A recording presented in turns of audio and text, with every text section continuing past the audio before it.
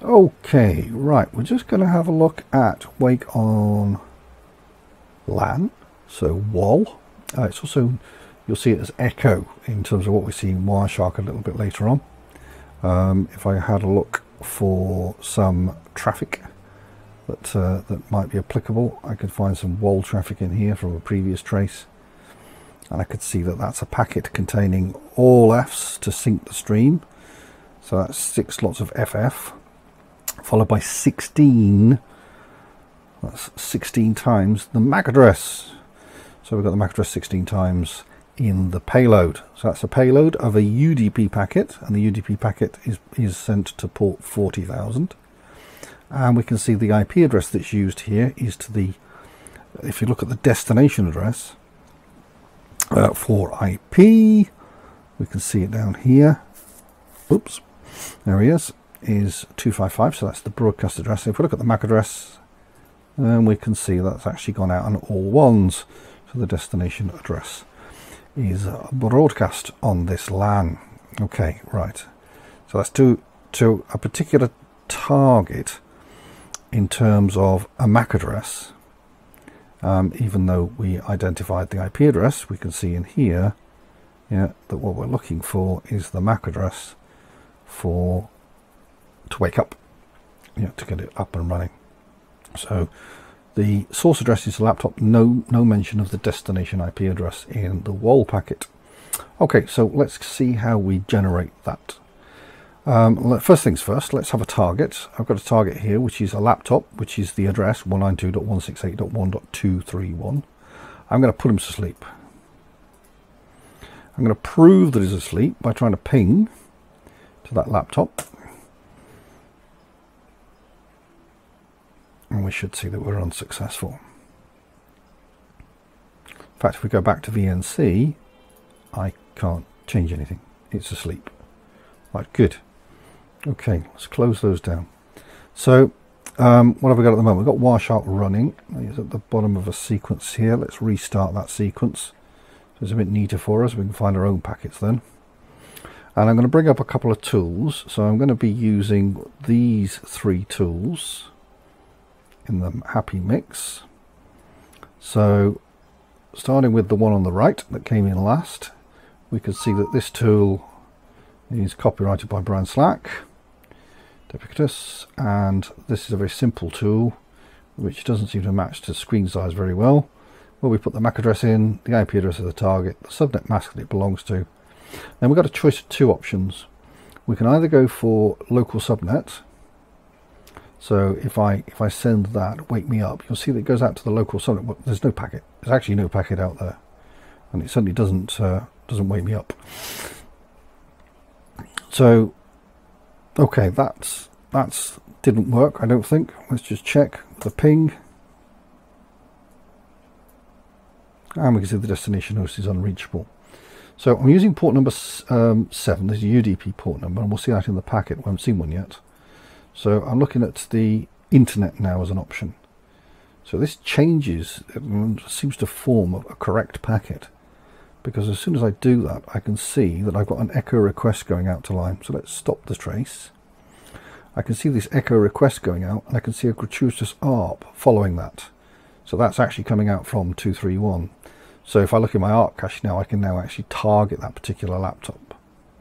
So that's all done and dandy. If we look at the echo starts off with all Fs, and it's the repeating MAC address. So we can see that down here in the hex decode for that packet. So on port number 7. So the destination here is all F. So it's a broadcast locally, and it's a broadcast in an IP subnet. So that works. That actually brings the other party into play, and we can now start playing with them. The first thing, of course, we can do is put them back to sleep. Okay, so let's restart Wireshark,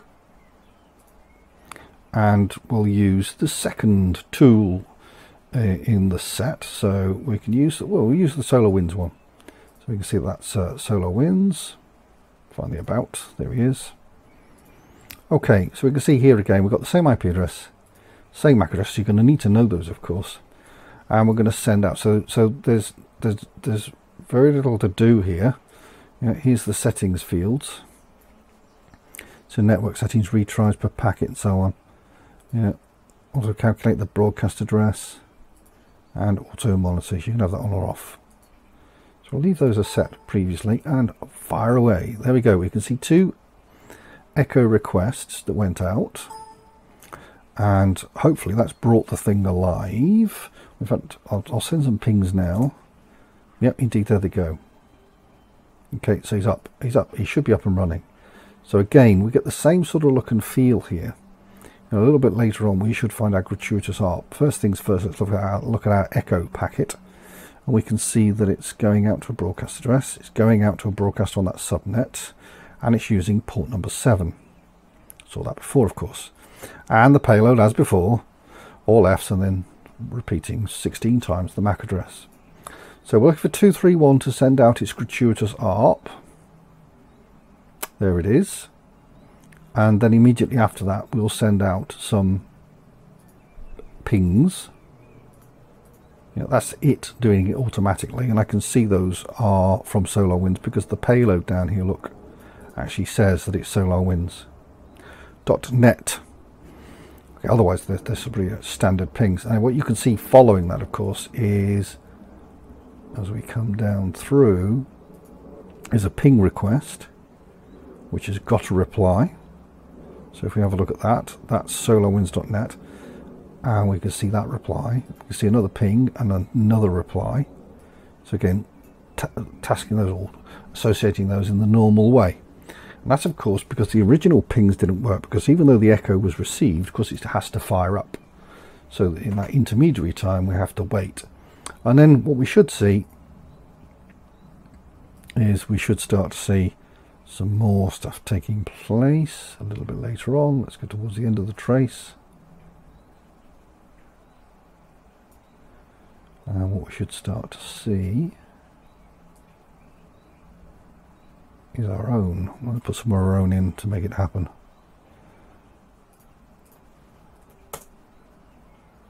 Yes, of course.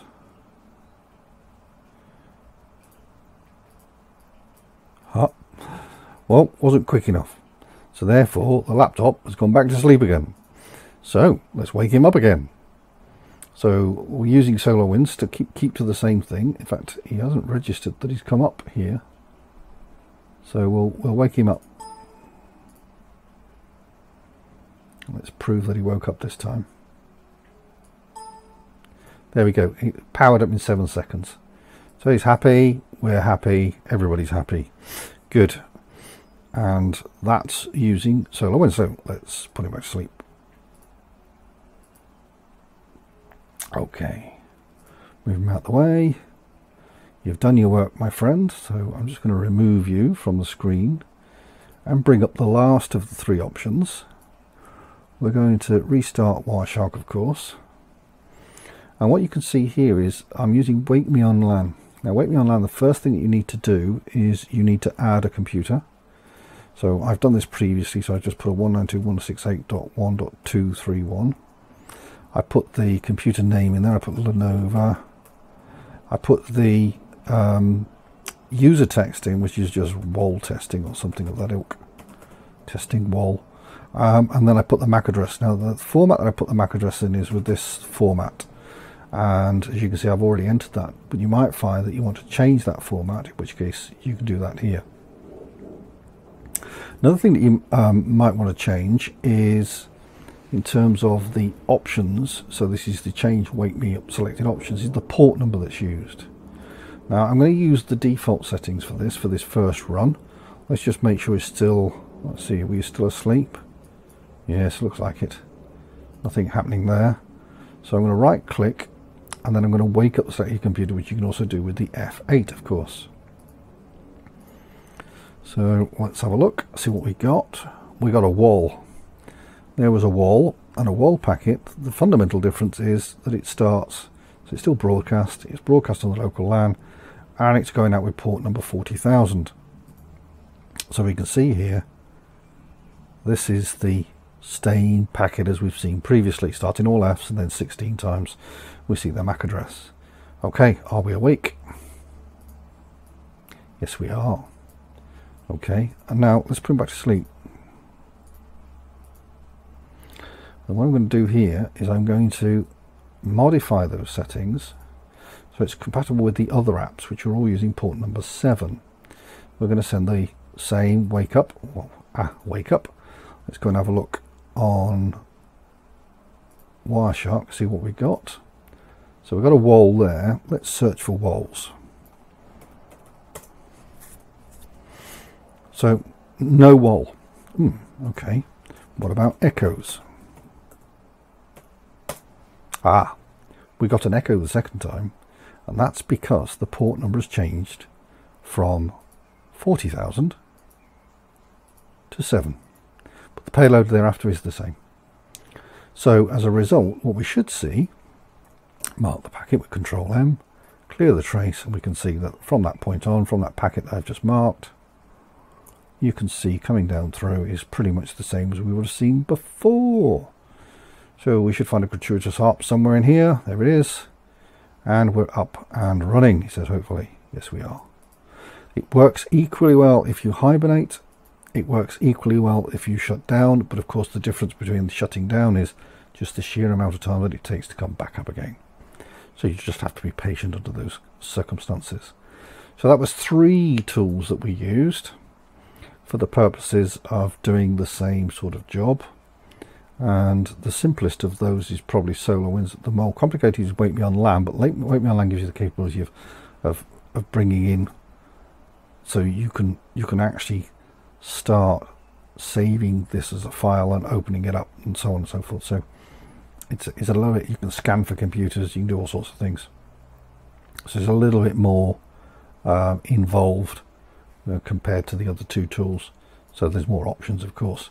But if you want the simplicity of, if you know the MAC address, if you know the IP address, SolarWinds Wake On LAN seems to do the job perfectly well.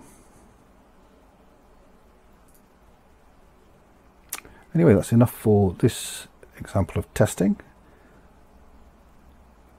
We shall take that forward on the wireless side a little bit later on. That's all on fixed LAN cables, Ethernet cables so far.